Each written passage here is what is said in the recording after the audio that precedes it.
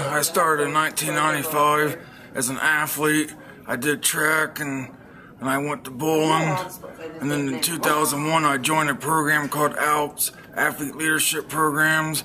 And it's really changed my life because I didn't used to talk all the time, and it's really changed my life. And then I graduated a few years ago, and now I teach technology classes. And I was a photographer in 2012 at the International Torch Run Conference, and I'm hoping to get picked for being a photographer this year at National Games in New Jersey. It made me a true person. I learned a lot over the years. Like before I first started, I didn't have no confidence in myself, and now I got so much confidence. When she was young, she was so shy that if you talked to her, she would actually just hang her head and not look at you. But now she gets up in front of 150 people and will talk and tell about ALPS and things like that. So ALPS has done wonders for her. Our Special Olympics has done wonders for her.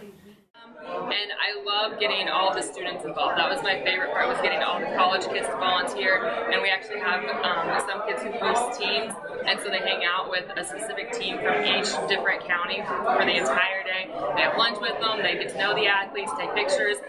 Some of them still connect with each other on Facebook, so I love seeing that interaction. They make great friends because those guys need friends their own age. They're with adults so much at school and different places that they need that interaction on their level because it's so important for them. It makes their whole life so much better when they have kids their own age that are with them instead of me. Yeah. And with Special Olympics, I found that through my struggles I could help others as well. It empowered me. I felt like I empowered others. So I think Special Olympics has actually given me more than I could ever give it. Why are we still doing it? Because of athletes like Chelsea and athletes that I have here today. That's what makes me stay. I could go on and start crying about all the athletes that has touched my life, that have humbled me so much to continue doing Special Olympics, even with all the struggles of finding enough time in the day, enough volunteers, enough energy. It's for the athletes. It's all about the athletes. And the most memorable one that I've seen was at our Take It to the Hoop tournament. One of the individual skills athletes didn't even get a medal. It was a 4th place, but he got his ribbon, fell to his knees and lifted his arms up and just started crying. And that's just burned into my memory forever.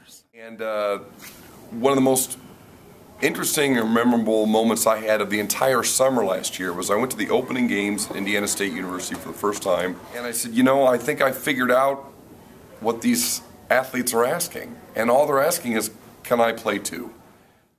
I was shy, don't talk to a lot of people. Now I talk to a lot of people, meet new friends. I have a whole bunch of sports to do. Special Olympics is fun and being around new people and talking to new people.